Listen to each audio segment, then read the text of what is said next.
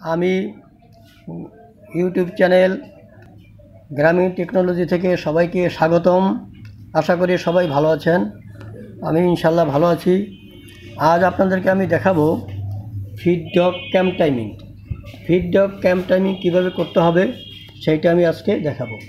তা আমাকে feed dog camp timing করতে হলে আগে ব্যাক কভারটা খুলে নিতে হবে। এটা আমি খুলে নিলাম। এখন এই ফিড ডগ ক্যাম্প হলো এইটা হলো ফিড ডগ ক্যাম্প। এখানে দুইটা নাট আছে। এই নাটটা 1 নম্বর নাট, এই নাটটা 2 নম্বর নাট। তা 2 নম্বর নাটটাকে খুলে নেব, লুজ দিয়ে নেব, খুলবো না, লুজ দিয়ে নেব। এটা আমি লুজ দিলাম।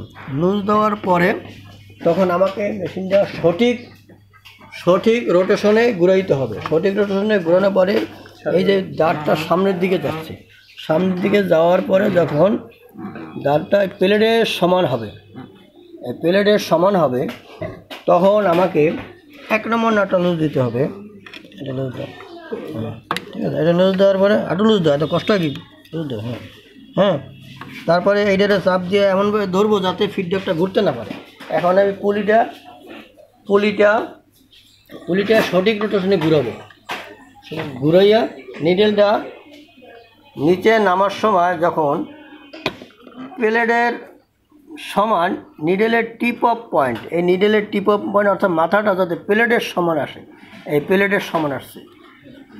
আর ফিডব্যাকও সমান প্লেটের, নিডেলের মাথা অর্থাৎ টিপ অফ পয়েন্ট প্লেটের সমান। এই অবস্থায় আমি 1 নম্বর নাটটা টাইট দেবো। হ্যাঁ, টাইট দেওয়ার পরে আমাকে এই ফিডব্যাক ক্যাম্প টাইমিংটা আমার হয়ে গেল। অর্থাৎ নিডেল নিচে নামে, ফিডব্যাক উপর ওঠে, নিজের উপর ওঠে, ফিডব্যাক নিচে নামে, নিডেলেও নিচে নামে। এই অবস্থায় নিডেল, ফিডব্যাক আর প্লেট আর নিডেলের মাথা টিপ অফ পয়েন্ট এক লেভেলে থাকবে। এইভাবে ফিডব্যাক ক্যাম্প টাইমিং করতে হবে। ধন্যবাদ।